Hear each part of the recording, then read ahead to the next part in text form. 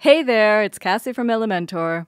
Say goodbye to Seen It Before footers and hello to Elementor's new footer template. From the WordPress dashboard, under My Templates, click the Footer tab. Add New, which opens the default footer. Name your footer. Press Create Template. This opens the blocks library, offering a variety of inspiring blocks. Choose a footer block and insert. Let's try out this one. No longer stuck with a footer theme template, you can change any area using the regular Elementor options in Content and Style. When designing your footer, keep in mind it's mainly used for navigation, but also to boost your site's SEO. By the way, you can also create your very own footer from scratch. Now that you have your basic footer design, click Publish, and the Display Conditions window will open. Add conditions from the drop-down menu.